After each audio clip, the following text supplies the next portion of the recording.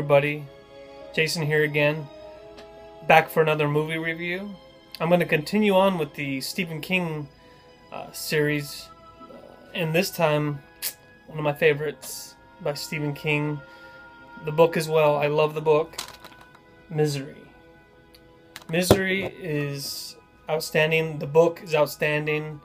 I'll just start off by telling you I think there's three actors and actresses that I will discuss. First is James Caan. He plays Paul Sheldon, who is a author, and he is writing his latest book. And he always goes to a place in Colorado. He's from New York City, and he always goes to Colorado to finish up his book, write it in there at a lodge. So what happens next is he's driving off after he finishes it, and it's snowing out real bad, and he crashes, goes over an embankment, crashes, snow falls on there, and he's flashing back a little bit in his mind about when he had talked to his editor. And then you flash forward again to the present, where he is pretty much, he's close to being dead, bloody everywhere, and then you see a body, pull him out, give him out the mouth. You don't know who it is at this time, but then you notice that he wakes up. You hear the one thing that I started when I first watched it. I knew that this person was out of their mind, saying, "I'm your number one fan." That is the Kathy Bates character as Annie Wilkes, and Annie Wilkes is an old nurse. She was a nurse who apparently went to jail for killing some kids or some babies or something into that aspect.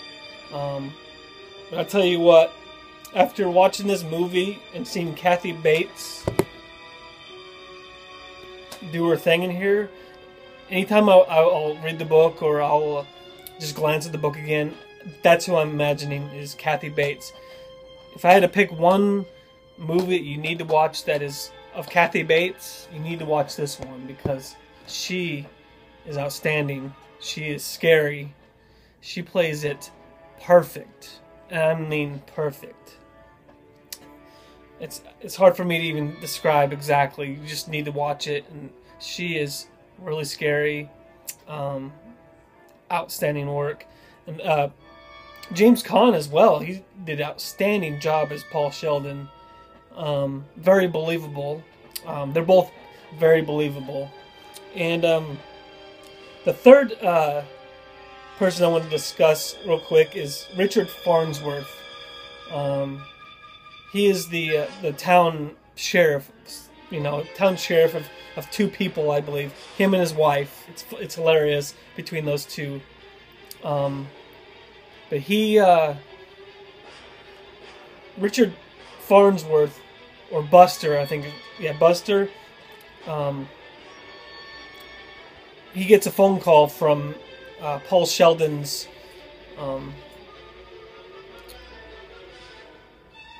person that's going to help publish his book.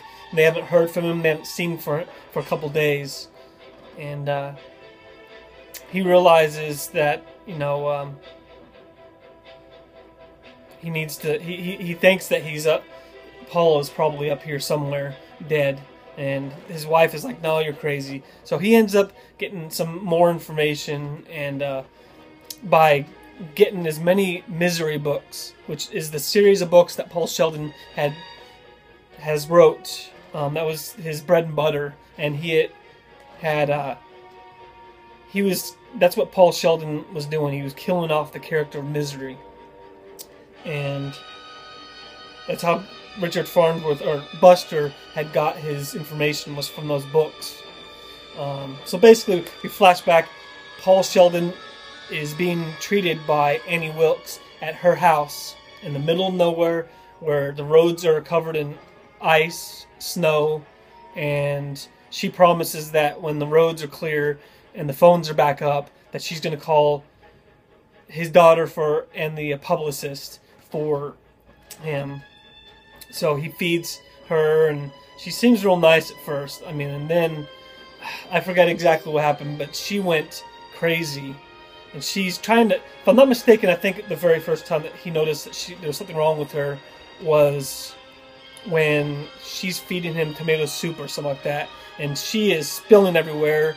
And then she gets very upset and does all this stuff. And then in her head she stops. And she realizes, oh no, maybe I shouldn't do that. Because up until this point, she's been nice to him. I won't go into too much detail. Basically, what happens is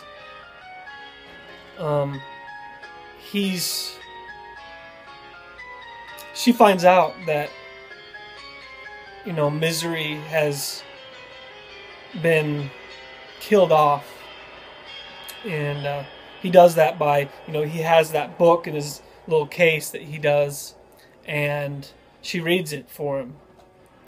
And she really, I mean, when she reads it, she goes in there, it's freaky. I mean, she goes in there and, you know, it says, "Misery cannot be dead," blah, blah, blah, blah. I mean, it's fabulous. I mean, it's outstanding. Every time I watch this movie, it's like I'm watching it for the first time, because I still get kind of freaked out at certain scenes and just notice how crazy Kathy Bates is. I shouldn't say Kathy Bates, but Annie Wilkes. Let's see, what else? So basically what happens after she noticed that, she ends up going to buy a typewriter and some paper. And she is going to make him write a story. She's going to make him bring Misery back from the dead. It's an old typewriter. I think the letter N or something like that is not working, so, you know, after each chapter, she's going to end up reading his story and then filling in the ends for him. So at first, everything seems fine. Everything is perfect. You know, she reads it. You know, if I'm not mistaken, she might have not liked it at first, but I can't remember exactly. But she does like the fact that he ends up naming the graveyard digger as after her. So he ends up writing it, and you go through this montage of him throughout probably the winter, and so that's what happens. You end up finding out that, Buster, the sheriff, ends up finding out that Paul Sheldon's car was found, and then he's presumed dead, and they think he's actually buried in the snow somewhere. So the only way they're going to be able to find him is when the snow thaws. Well,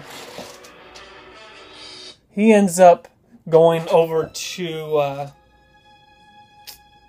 searching the whole town. It's a small town. So the Buster ends up going to Annie Wilkes' place to get some information, kind of talk to her, and he's kind of doing his investigating, because at this point he had seen a clip in the newspaper that was it was a quote by Annie Wilkes when she's going to jail, and it matched the part of one of the Misery books that he read, and he tied those two together. He's very smart like that. And long story short, I mean, it's not a long story, but I mean, he sees Paul Sheldon down in the basement because Paul Sheldon's been drugged and put into the basement, and then she shoots him, and it's pretty gruesome. There's some gruesome scenes in here, so you gotta watch out. I mean, one of them is that scene, and the other one is Paul Sheldon get his ankles crushed by a huge sledgehammer when he hits them. It's very gruesome, especially on this Blu-ray. I'll tell you that right now. This Blu-ray has great, it's outstanding. It's an outstanding look for it. It's the best you've ever seen it, and it's pretty gruesome, honestly. So she kills Buster, and at this point, Paul Sheldon thinks he's dead. And we'll get to basically the ending of it. Basically, there's a huge struggle, and there's a lot more to it than this. I'm just going to speed it up a little bit. And he ends up killing her. And he's rescued. We don't see the rescue, but you see it a year later, if I'm not mistaken. And he's written a book. He's having lunch with somebody, and the book actually is about him experiences with Annie Wilkes. And so what happens is he's at their lunch, and she's still on his mind still, because the waitress comes out with a birthday cake or something on the cart, and he sees her, Annie Wilkes, and then he kind of flashes, and it's not her, it's the waitress, and then she asks for an autograph of his because she said that she's his #1 fan. So we kind of end it right there. Outstanding. First of all, you definitely need to watch this. I'm definitely going to give this 10 out of 10 must watch. Not just for Stephen King. If you're a fan of thriller movies, suspenseful movies, a little bit of drama, you definitely need to watch this. Great acting in it, very believable, and like I said, this Blu-ray right here will look great in your collection, because it's the high definition is outstanding. You get this one right here, you open it, you got the Blu-ray, and you also have a DVD version. So like me, if I go to sleep in my bedroom, which I only have a DVD player, I can watch it. I don't need to pull out another DVD. So it's great that they did that. So basically, disc 1 is the full-length feature, and that's basically it. But disc 2 has all the special features, and I won't even go into all of them because there is a bunch of them, but you do have that.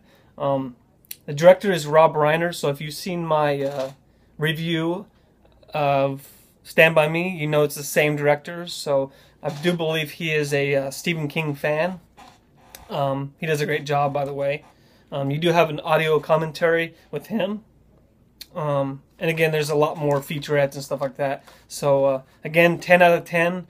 I do highly recommend this. You need to have this in your collection, especially if you're a Stephen King fan. This is one of the better Stephen King movies that's out there. So thank you very much, everybody, and I will see you next time on the next review. Thank you very much. Have a great day.